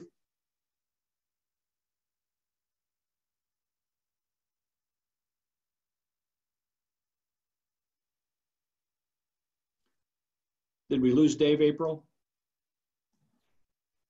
No, it appears as though he might need to unmute. Okay, thank you. Sorry about that. Hope you can hear me now. Yeah, we just, we talked about what I was going to discuss earlier, the new flexibility from the federal government guidance on the use of the CARES Act money. You know, the governor's office, the state passed through $300 million to cities, towns, and counties. And as of earlier this week, probably less than 20 million had actually been spent on COVID-related expenses because the restrictions were pretty tight. But with this new flexibility, we certainly anticipate salaries being turned in for public safety officials, and that will probably take up the remainder of that 300 million. And what that really does is makes the existing money we've appropriated for salaries, it makes that much more flexible. And so as we move forward, we'll definitely be advising counties that they should start to look at their 2022 budget, because that's when we're going to see the decrease in income taxes. So this is welcome news from the feds. Again, we hope the state passes through some similar interpretation to the locals, and that'll really help out our budget situation. So that's really all I had to report. And I'm going to switch over to the phone call now. I've got to get in my vehicle and drive someplace, but appreciate the opportunity again to be on this committee. Understood. And thank you, Dave. Thanks for your invaluable service to the committee. It's really been helpful to hear from you. And finally, I'd ask Kirsten Haney if there's any further report out on behalf of the State Budget Agency. Kirsten? Thanks, Justice Goff. Nothing really additional to add just regarding the budget process. We are right now meeting with every single agency to discuss the budget they submitted, any change packages they submitted to get a better understanding of what those are. We're doing those meetings in collaboration with the governor's office to make sure we're all on the same page and everyone's looped in. And we really do appreciate the agencies putting budgets together. It was quite a big reserve, and that's definitely not an easy task to put together. I mean, it's difficult in years where we have a 2% reserve. So this was definitely a challenge, and we empathize with everyone in understanding that process. So we're in the process of, like I said, meeting with them, reviewing all of the budgets, and then we will have the governor's recommended budget out by early January. But really, that's everything, the major updates on our end.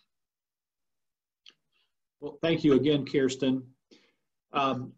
I always try to remember to indicate that the report outs I'm calling are for the benefit of anyone who might be viewing today's meeting, made in order that the agencies appear in the statute.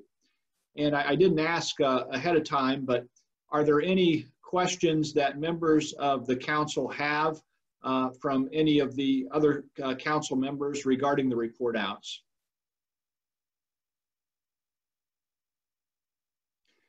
Well, hearing none, thank you all again. And I'm going to move on then to our next agenda item. That is item 7. And it is a report on the evidence-based decision-making and an overview.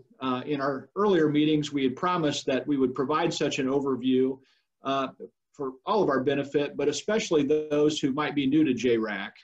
And I'm going to call on my friend, Judge Mark Spitzer, to make that report out, and assisting him today is wonderful staff person, Samantha Goodson. So Judge and Samantha, take it away. Thank you, Justice Goff. So as Justice Goff indicated, I have Sam Goodson, who is the Pretrial and Evidence-Based Decision-Making Initiative Coordinator. She has helped staff the evidence-based decision-making project. And she and I, and let's be honest, mostly she, put together a pre-trial or a PowerPoint kind of overview of the EBDM initiative, the framework, and kind of what is involved with EBDM. And so she's going to kind of walk the members through what EBDM is and how it has been used. The framework has been used both at the local and state level, and how it is relevant to what we're trying to do in JRAC. So I'll let her start, and then I'll jump in annoying fashion periodically and add my 2 cents. Thank you very much, Judge, and thank you to the council for giving me the opportunity to come and share this with you today. So I'm going to try to go through a lot of information relatively quickly. And the primary objective here is just to sort of give everybody on the council, particularly those who are newer to this project or have not historically had any interaction with the evidence-based decision-making initiative, just sort of some foundational information about what evidence-based decision-making is and some of the work that we've done so far in the state of Indiana. So I want to start by talking about the framework. So this is an initiative that grew out from the National Institute of Corrections, which is a federal bureau underneath the Federal Bureau of Prisons, I believe. They worked with some consulting firms as well as other partners to develop a framework for evidence-based decision-making. This document is available if you go to the link that you see at the bottom of the PowerPoint slide. It's a long document and it's very comprehensive. So I think that one of the most important things I think to communicate is that evidence-based decision-making is not a program. It's a framework, and it's really how we as professionals organize ourselves to do our work and our systems, and more about how we do our work than what we do, and making sure that we're doing our work in collaborative, coordinated ways to improve outcomes by aligning practices with evidence and the research base. So here's sort of just a statement about what evidence-based decision-making is, and I've obviously highlighted some keywords here. You know, collaborative partnerships using research to guide our work and focusing on our goals as a system of achieving safer communities and more effective use of tax dollars and fewer victims. The use of this framework helps us ensure that we are being good stewards of tax dollars and that we are really achieving our mission and our obligation to our communities by ensuring that our system is collaborating and coordinating and implementing practices that are shown to work. So there's 4 principles that sort of underlie the EBDM framework. I'm just going to sort of hit on some of the major points of each principle. So the first is with regard to this idea of using evidence-based knowledge. So this really is sort of prompting us as professionals to look to research, to what has been found to work in various criminal justice practices and interventions, and making sure that when we are designing and implementing practices and programs and systems, that we are relying on that evidence base. The second is regarding this idea of harm reduction. And in the context of evidence-based decision-making, harm reduction is really something to consider broadly. So we're considering the opportunities for reduced harm to victims, reduced harm to communities, and reduced harm even to offenders and other folks who come into contact with our criminal justice system. The third principle speaks to this idea of achieving better outcomes when operating collaboratively. And this really means that we, as systems, need to be aligning our efforts and objectives to ensure that we are really having the collective impact that we can have, making sure that all of the things that are going on in our system are complementing each other, are not in conflict, even unintentionally, and are supporting the outcomes across the board. The final point is really about looking at data. And the way that I interpret this is, you know, there's looking at the research base, which is those sort of research studies that are done, the things that we consider to be evidence-based practices. To me, this issue of data and evidence means looking locally at what can we see about our own system from the data that we are collecting to see whether or not we're having the outcomes we intend to, and if we aren't, knowing how to improve. Judge Spitzer, I wonder if you have anything to share regarding Grant County's operationalization of these principles. Yeah, thanks, Sam. So we used our Community Corrections Advisory Board as sort of the body, the collaborative body to sort of operationalize this. And so we already had, and many counties have a Community Corrections Advisory Board already that statutorily has a lot of the players in the criminal justice system. We invited some additional people to the table as well. And so that gets you to the collaborative part of this. You have everybody in the same room and they're talking to each other. The other point that we made is that second point with the people in our system is that every interaction within the justice system offers an opportunity to contribute to harm reduction. What that means is that if we're trying to get recidivism, accomplish recidivism reduction, that every interaction that any of us in the system have with an offender may contribute to recidivism reduction. We talked about ways that jail officers and court security, as well as probation officers and judges and prosecutors and public defenders can contribute to that goal. We looked as a group at research related to various decision points in the system and what's out there in terms of best practices that we could implement in our local criminal justice system to make us do a better job of achieving the goals that we are. And then finally, we operationalize collection of data and looking at data periodically to say, how are we doing? And if we're achieving our goals, that's one thing, but if we're not, the data can tell us something about why we're not, and maybe we can get better. So go ahead, Sam. Thanks. So we're not going to go into a lot of detail about these EBDM activities. Again, I've included the address for the EBDM starter kit, which is something that the National Institute of Corrections put together to help counties and states that are trying to implement this.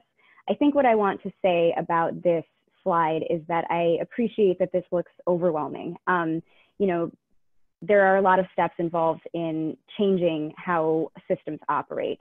But I think that it's worth highlighting that laying a solid foundation is really important for ensuring that this framework ends up being effective in practice. And the truth is that many of these steps, many of these activities are overlapping and are already really will fit well within what most counties and jurisdictions are doing. So this is really not about replacing the systems and the processes that are already in place in a given jurisdiction. It's really about enhancing the work that a jurisdiction is doing to make sure that it's as effective as it possibly can be. Yeah, it's. I think I would add that if any of you have been through a strategic planning process, it's not too different from that. The first time I'd ever heard the phrase logic model was when I started this process. I was like, what the heck is that? You know, it's kind of like a strategic plan. And so it helped me to think about it like that. And so really what you're doing is getting decision makers in the room together, and you're looking at objectives, and then you're figuring out ways to do it. And then you're figuring out ways to measure how well you did. And if you think about it kind of like a strategic plan, it's very similar. It's a very similar process. Obviously, you know, there are some details related to the criminal justice system that, you know, don't measure or don't completely align with the business world and things like that. But really, if you can think of it like strategic planning, that helped me understand the process. So again, relatively briefly, I just want to give some context for the history of evidence-based decision-making. Initially, the EBDM initiative was conceived of as a county level, local level initiative. And in 2010, Grant County was selected as an EBDM site, one of many nationally that was going to receive technical assistance and support to develop an evidence-based decision-making process. The National Institute of Correction later decided to try to see how this process might work at a state level. So the state of Indiana was one of, I believe, only 2 states in the nation that was chosen initially in 2015 to be an EBDM planning site, meaning that the team would form and they would do some of the foundational work. And then later, the following year, was selected as an implementation site. In 2019, we worked with our technical assistance provider to do sustainability and expansion planning.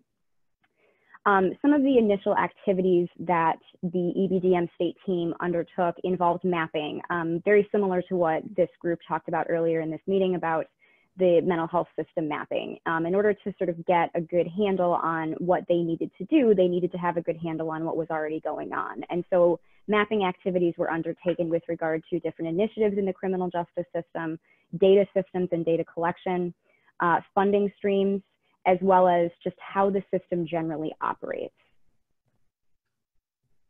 Yeah, the mapping process is really valuable. When you're in the midst of it, you can feel like it's a little bit interminable, but it really is. You learn a lot about the system, and that's why you do it, is that siloed individuals in a system don't typically know how the other parts of the system work. And so, you know, everybody kind of expected the circuit court judge to know how the entire system worked. And so I'd sit in these mapping meetings, and a lot of times I'd say, really? That's what we do. Why do we do that? You know, a lot of times the answer would be, well, we've always done it that way. Okay. Mm-hmm. But figuring out how the pieces fit together in the system is, if you want to make changes in the system, is extremely important. One of the laws that you don't want to violate in this process is the law of unintended consequences. And so the mapping exercise helps you or keeps you from violating that law of unintended consequences and making a change and not appreciating the impact of that change in this system of many different interdependent players. Yes, that's absolutely true. And system mapping, the other thing that the system mapping did with regard to the sort of state level implementation in Indiana was to help identify decision points. And decision points are exactly what they sound like. They are points in the system where decisions are made that could be improved or enhanced by incorporating evidence-based knowledge and information. This is the list of decision points that the state team in Indiana identified through their mapping processes, meaning that these are opportunities these are areas that present potential opportunities for intervention, improvement, enhancement by infusing that evidence-based knowledge and information. And with regards to these decision points, we have done, you sort of identify, you know, sort of low-hanging fruit and then some higher objectives and then maybe some reaches and things like that with regards to your decision points. And so we've really done quite a bit of work on several of these decision points. You're familiar, I believe, with our work on pretrial and pretty significant evidence-based changes have been made in many counties in Indiana through our work in pretrial. And but there's work that's occurring in several other of these decision points as well. Things like violation responses, you know, things like diversion. And so we'd like to continue the work that the state team has already done. And with, you know, the hope is that JRAC is going to be the vehicle to continue that. There are committees that have been serving of practitioners, interdisciplinary practitioners that have been doing this work as well and have helped us move forward with regards to these decision points. And we'd like to ultimately address all of the decision points throughout the course of the system that are listed there if we could. And I hope at some later date to have an opportunity to share with the council some of the incredible work that has been done so far through the EBDM initiative, because I think we've done some pretty impressive things. So I do want to talk briefly about looking to the future. So as I said, in 2019, the Indiana State team, I worked through a process of essentially strategic planning. We were trying to identify opportunities and ways in which to both sustain and expand the use of and implementation of evidence-based decision-making throughout the state. One of the primary goals of that strategic plan was a consolidation of EBDM and JRAC. You know, I think what I'm trying to communicate with this slide, I hope it comes through, the two groups, the EBDM state team and JRAC as a council, have since their inception had, I think, some very clearly shared goals. Both groups are collaborative, both groups are outcome driven, and both groups strive to be evidence informed in their practices. This is my personal opinion, but I think that JRAC taking on the framework, the goals, the objectives, the scope of EBDM is a very natural transition. And I think that we also are looking forward to having an opportunity to have greater impact just through the enhanced membership of JRAC, the more institutionalized nature of the group. So I think that we consider this to be a really great achievement of our strategic planning. Some other things that we discussed through that strategic planning process, as Judge Spitzer just discussed, we have started to, with some decision points, to develop expectations and best practice guideline documents for various decision points. So pretrial is the one that I think is the farthest along in its development. We not only developed some best practice guidelines, but we also have moved even to the point of developing the pretrial services rules and the certification process. There are a lot of other opportunities within the system for us to figure out how to make sure that all of the local jurisdictions in the state of Indiana have access to some sort of expectations and best practice guidelines regarding whatever that given decision point may be. There are also a lot of opportunities for coordination of system-wide initiatives. So one example is crisis intervention teams, or CIT. You know, there are CIT operations in the state of Indiana. We have a statewide CIT coordinator named Marianne Halbert, who works through the National Alliance for Mental Illness. That is not our project, but there are opportunities for us to enhance our coordination with that project and with other similar projects to make sure that our criminal justice system is truly operating in a way that is coordinated and collaborative. We also discussed the need for an administrative structure. The coordination and implementation of these initiatives require an investment of time and resources, primarily in the form of staff. And one of the things that we hope to be able to do is to figure out an administrative structure that will support JRAC initiatives and the expansion of evidence-based decision-making and initiatives at all levels throughout the state. We also discussed, obviously, fiscal issues, and I know that there has been some discussion even at previous JRAC meetings about this. Part of this is, of course, about looking for additional funding, but part of it also is about ensuring that existing funding streams are coordinated.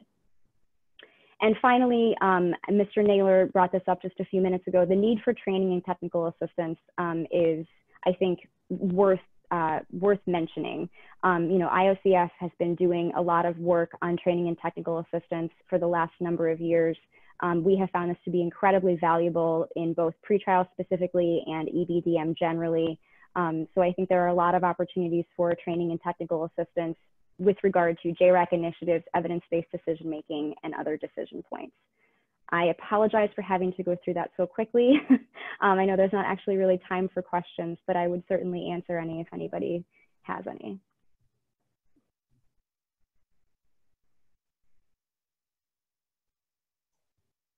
Well, thank you, Judge, and thank you, Sam.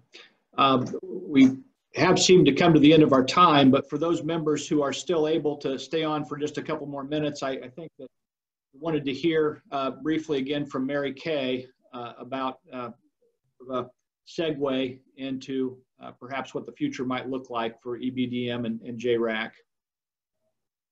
Thank you, Justice Goff and Judge Spitzer and Samantha. I think it's really helpful to kind of have a refresher of not only the larger goals of JRAC, but also how JRAC came to be with this blending of the concepts of the evidence-based decision-making initiative, along with the previous responsibilities of the council.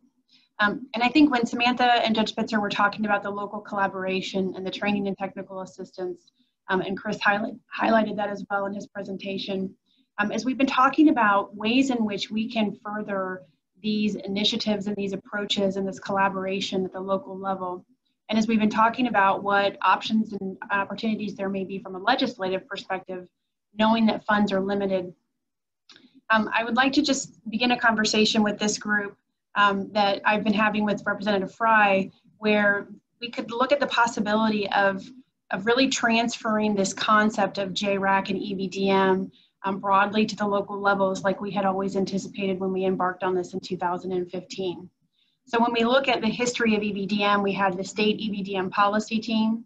We had local EBDM policy teams that started with Grant County. And what really works there was the collaboration in name of evidence-based decision-making initiative between the state and the locals.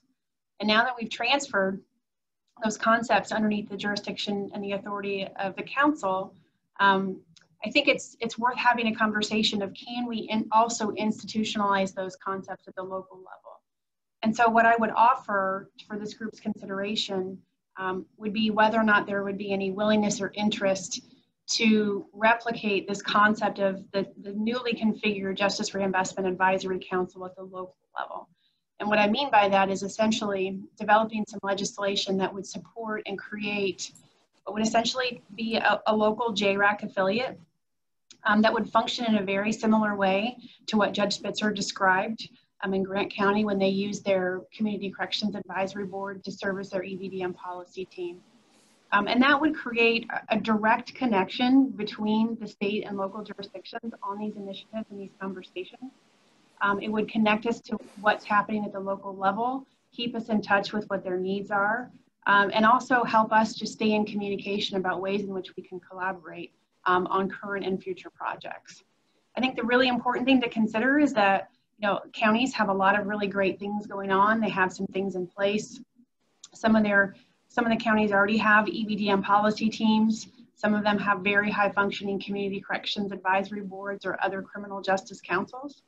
So we wouldn't want to replace or reinvent the wheel and anything great that was already happening locally. What we would want to do is provide resources to counties who are high functioning to take them to the next level, but then also to bring counties to the table who have had challenges related to collaboration or who could benefit from some training and technical assistance to achieve some of their goals.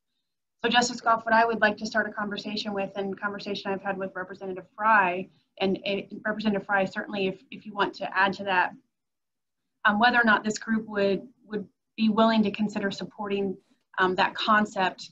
Obviously, it would be something that would be subject to drafting in legislation.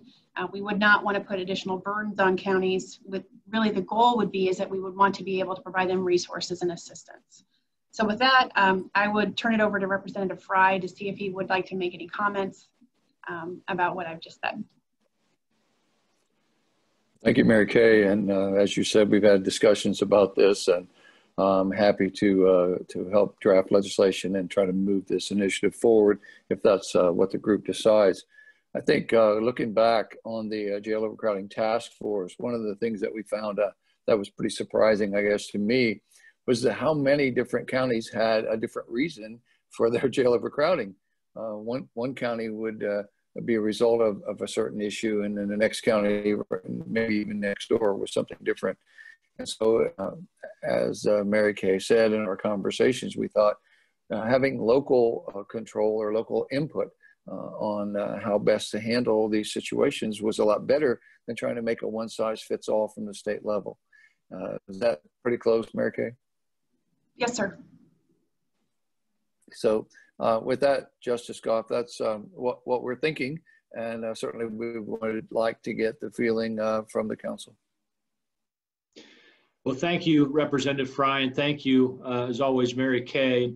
We're over time, and we did not intend to put this to a vote today, not because we don't think this is a good idea, but because we think this is a big idea. And our hope was that the various members would be able to take the concept back to their constituent groups and feel them out and plan on voting on the concept and support of the concept at our next meeting. I think that's still the idea.